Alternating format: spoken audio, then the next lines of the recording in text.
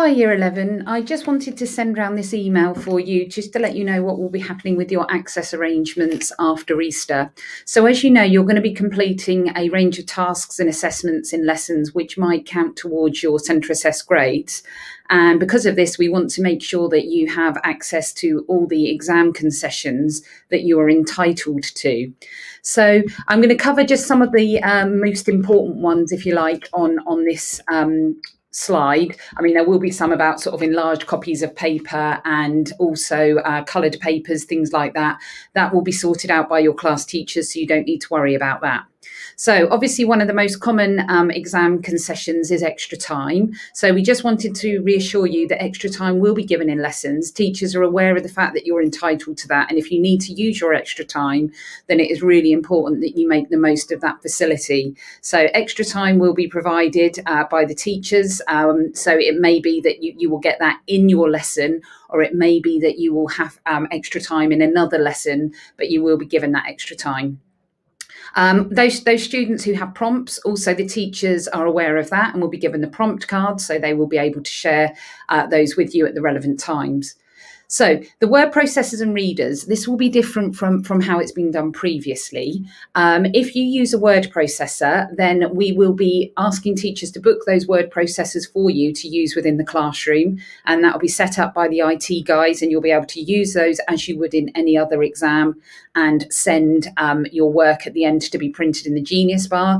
You'll also be provided with a hard copy of the paper. So if you've got like tick boxes and multiple choice, things like that, you can answer some of it on the paper, and others can be answered on more extended answers. So if you've got to write a lot, then that can be answered on the word processor. So you can use either the word processor or the paper for some of the shorter answers if you want to. And then lastly, the reader. Now, obviously, in the past, you've had a human reader in a room. And I know sometimes people don't like using a human reader, actually. So what we'll be doing to provide the reading facility is you will have a computer reader, the Claro Read, which you've all had training on how to use. Your teacher will share your exam paper with you, and you can either use your own Chromebook or you can borrow a Chromebook from the Genius bar. And it's up to you to go at the beginning of the day to borrow that Chromebook. If you know that you're going, if you're entitled to a reader, you can pick it up at the beginning of the day and keep it with you all day. And then in lessons where you may have an assessment, the teacher will share the document with you that you need to read, and you can use Claro Read in order to access this. You will need to bring your own headphones. We don't have any headphones that you can use because obviously with the whole COVID situation, we can't be sharing those out. So please bring your own headphones. You can use your own Chromebook if you would like to, or if you prefer, you can borrow one of our exam Chromebooks from the Genius bar. You just need to pop along at the beginning of the day and say to the guys in the Genius bar that you'd like to borrow an exam Chromebook. They'll take your name and you can borrow it for the day.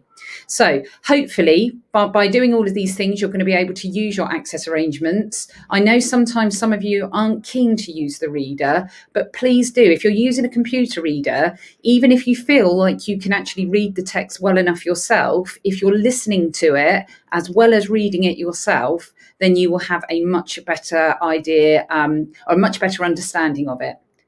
Okay, please come and see me over in Learning Support if you have any questions at all about how this is going to work, or you've got any worries at all.